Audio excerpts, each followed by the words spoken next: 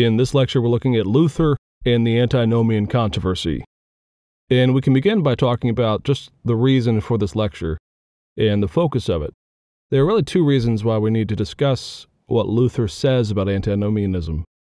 In the first place, we have noticed periodically throughout these lectures that not everyone agreed with Luther and his views on various matters. We noticed how Zwingli differed with Luther on the subject of the Lord's Supper, and when we get to the end of this course and we discuss the theology behind that, we'll notice that there are actually a number of ways that Zwingli and Luther differed. We've also seen how some of the apocalyptic folks in the 1520s differed with Luther on the subject of violence and the overthrow of the established order, both in terms of politics and in terms of the peasants, to throw off the wages system that they had known for so long. And they hoped to put everything in common in a sort of early modern version of socialism. Well, there are actually a number of other people who differ with Luther on a number of things. And in this lecture, we're going to be looking at Johannes Agricola, another one of these men who actually was very close to Luther personally. He taught for a period of time in Wittenberg and was actually from Luther's hometown. But Agricola eventually differs with Luther on the subject of the law in the Christian life. But the other reason for this lecture is that, in a somewhat ironic twist, it's often very hard to pin Luther down on just what he believes on some of the most important subjects of his Reformation. In the case of law, gospel, at the really heart of both Lutheran preaching and of the Lutheran understanding of justification, you don't really get substantial, what we might call systematic exposition of these doctrines. Rather, what you often find is you have to triangulate as to what Luther believes based on any given moment. Now, anyone who has read through the vast majority of Luther's writings and who has studied his life can come to a pretty close conclusion as to what Luther believed in the main. It's not as if he wrote nothing on these subjects. But when it comes to some of the more finer nuances as to what he believed, at times the polemics of Luther can overtake a more systematic or careful exploration of what he believed. Even to this day, there are people who differ as to what Luther's primary views on certain either primary doctrines or secondary doctrines was. Now, don't overplay that point. It's not as if it's all just sort of up for grabs. But I've found, usually through teaching through Luther, that there's more often than not, at least at the student level, impressions as to what Luther taught rather than actual awareness of the things that he said, which I think is something like we're reading on more contemporary debates about justification or the use of the law or these kinds of things back into Luther. And so in this case, we're actually going to look at one of the more important times in which Luther says things that, at least at the surface level, don't appear very Lutheran. And, more importantly, that the man on the opposite side of Luther on this issue of antinomianism, I find, tends to sound very much like how people characterize Luther's understanding of justification. Well, what is the debate here? What is the issue? Well, antinomianism, of course, is the belief that the Christian is no longer under law. Now, we're going to nuance exactly what antinomianism is by the end of this lecture, but the basics of it, the etymology of it, if you will, is that nomos, law, in Latin, is something that is now abrogated.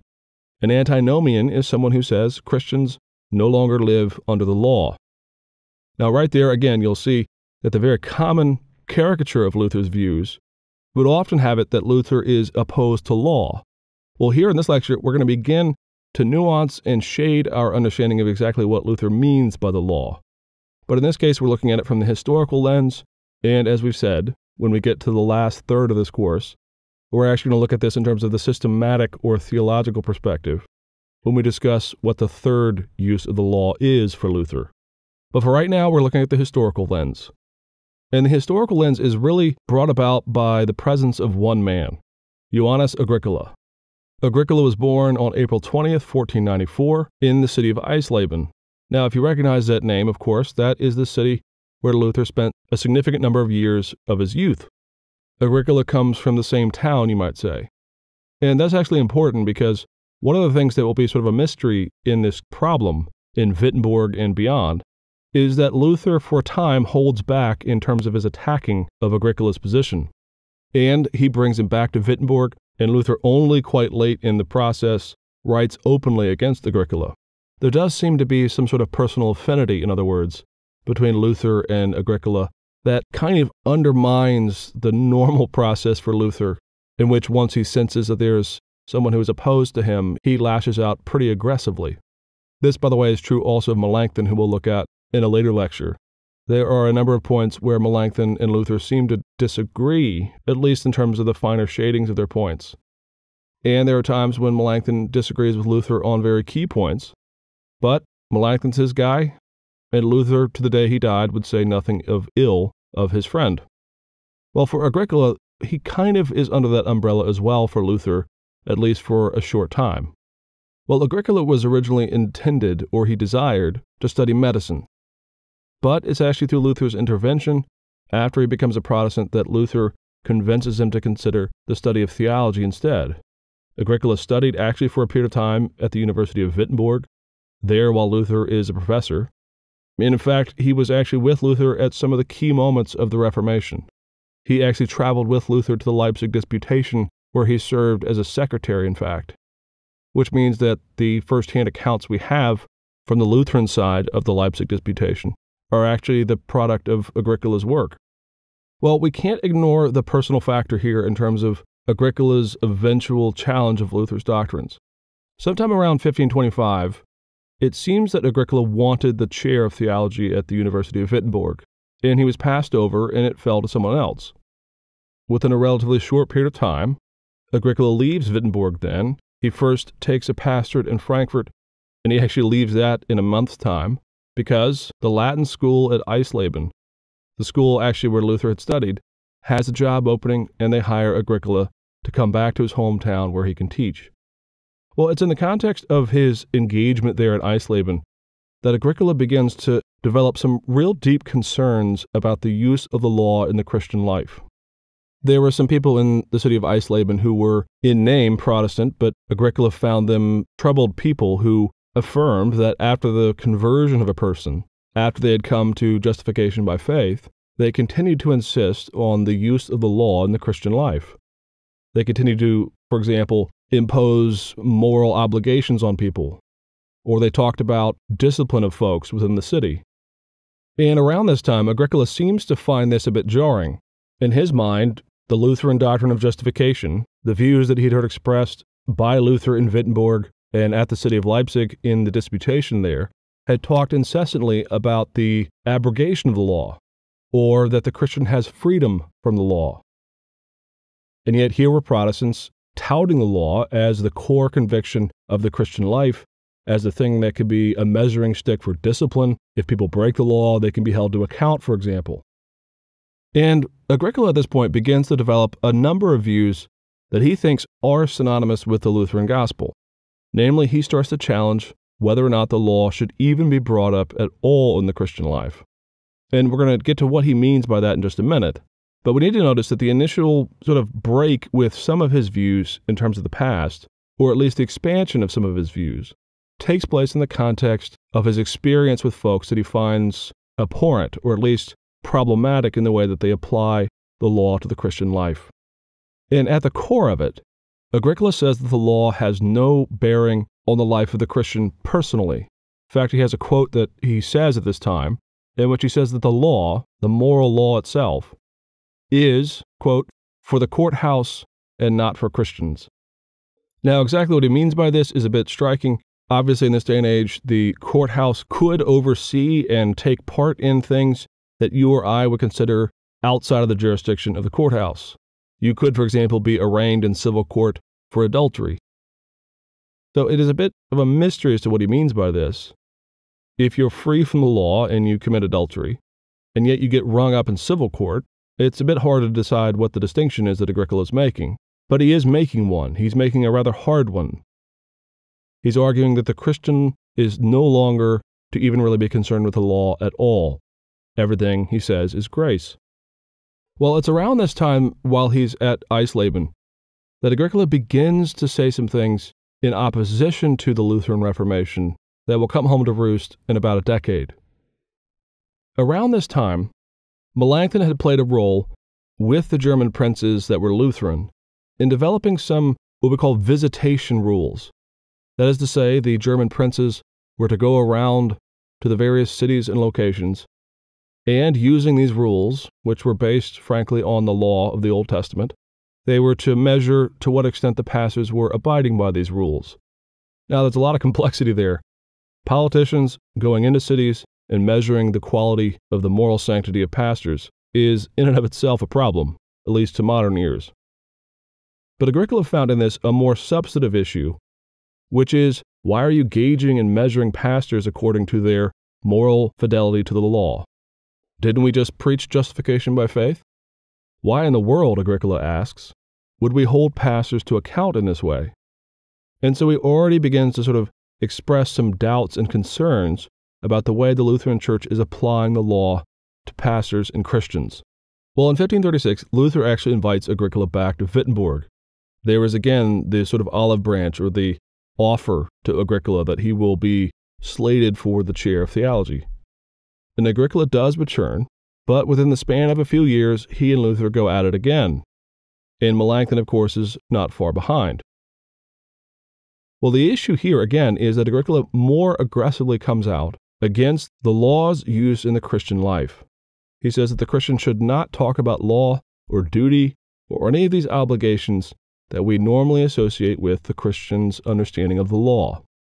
And it comes to a head enough that actually in 1540, Agricola flees from Wittenberg, not under pain of death or under arrest, but simply to avoid the ongoing controversy.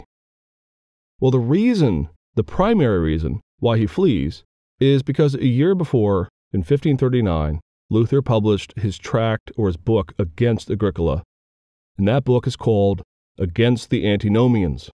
And so Agricola feels that he is now under pressure, under fire. Luther has now come out against him aggressively, and so he flees to the court of Brandenburg, where he lives the remainder of his life under the umbrella of that prince and away from the city of Wittenberg. Well, what did Luther say in the book Against the Antinomians that forced Agricola to flee? Well, a couple of things can be said about this book to kind of give it some context. Agricola was not the only one who was surprised that Luther and Melanchthon and others still held the law in high regard. They still talked about the obligations of the Christian law. Also, when this book comes out, it's actually Luther who gives us the phrase antinomians. It's a word that he actually coins. He gives it to us in terms of the theological vocabulary that we use all the way down until today. Also, Luther is really combating something of a caricature of what he believes about the law. And so, in many ways, this book is a corrective to the things that were being said about Luther's teachings, rather than some new venture or some new direction that Luther is taking. Okay, if that's the context, what does all this mean? What is the law? Why is Luther going against Agricola? At first response, it seems that Luther is undermining the very doctrines that he started the Reformation for. It would seem, at least according to the popular understanding of it today, that Agricola is the better Lutheran than Luther. Well, it all comes down to the fact that for Luther and for all Protestants, they actually discussed what they call the three uses of the law. Now, this language is not there in the book Against the Antinomians. And in fact, it takes some time, actually, even after Luther's death, for the so-called three uses of the law debate to really take on a shape where people have a shared vocabulary.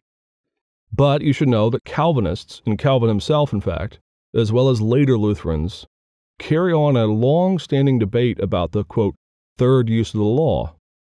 Well, what's happening with Agricola in the context of Luther's life is he has confused what Luther considers to be, first of all, the uses of the law, and then secondly, the place of the law in the Christian life. So let's go through this relatively briefly. Again, in a later lecture on Luther and the third use of the law, we're going to look at this issue theologically within Luther with far more substance. But we need to see this in the context of the 1530s all the way up to 1540. The issue here is that Luther, first and foremost, even to the day he died, still believes that in terms of outward moral, sort of societal issues, that the law still has weight and bearing. Luther will, to the day he died, never say that justification by faith is some prop by which to get at the full breakdown of Christian values or morals or law that's applied to the Christian life. To help students, I often call this the Chick-fil-A rule, which is if you were to get hungry on Sunday and you were to go out looking for a chicken sandwich and you were to drive to a Chick-fil-A and go to the drive-thru, they, of course, would be closed. Well, usually when people are asked, why does Chick-fil-A close on Sunday?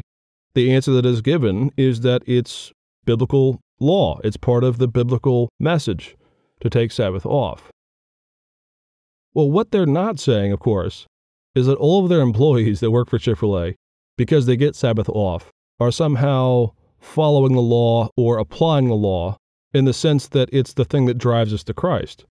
Rather, they're referring to the law in a different way, what we call today the first use of the law, which is the civil use of the law.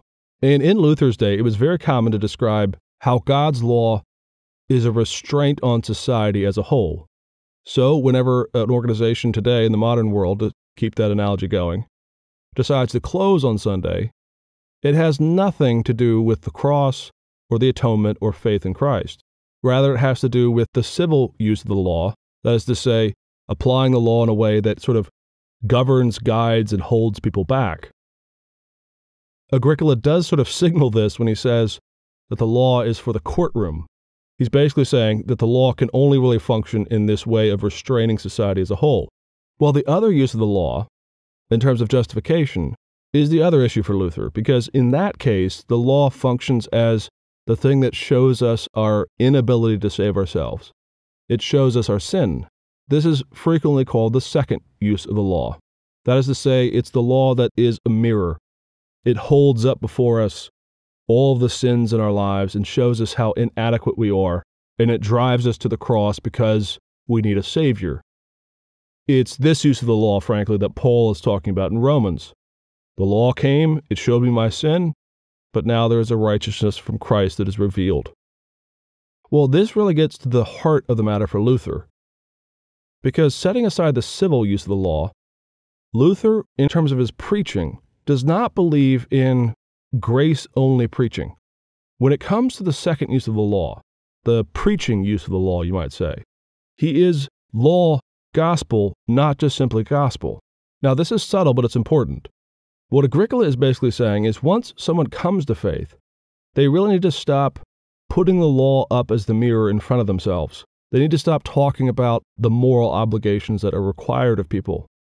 You need to stop lying. You need to stop cheating. You need to stop being angry. Agricola believes that once you've come to the point of justification, that these types of condemnations, these types of moments where the law shows us our sin, should stop. But here's the thing.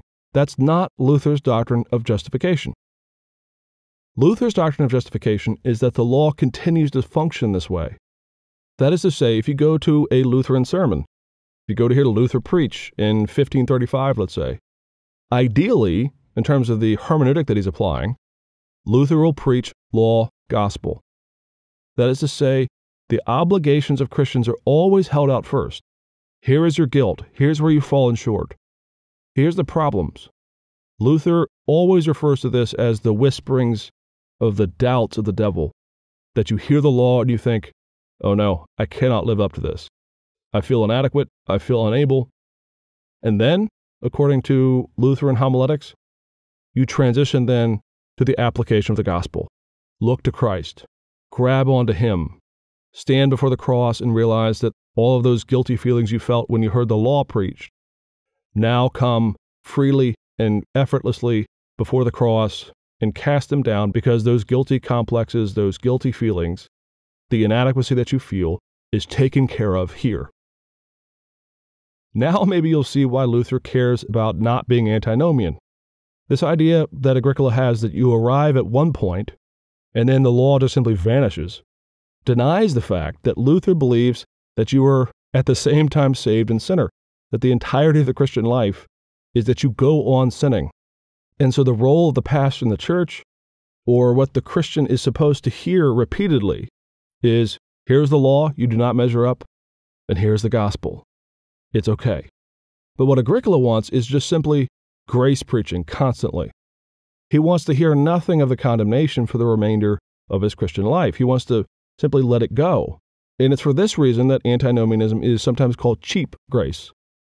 It's grace and goodwill without first the pain of the thing that makes the good news so good. Now, I've had all kinds of students, again, they read Luther and they come back and they say, I thought he was a big grace guy. I've also had students attend modern Lutheran churches, and they say, boy, they really talked a lot about law. They spent half the sermon telling me about how wrong I was. I thought this was the Lutheran church.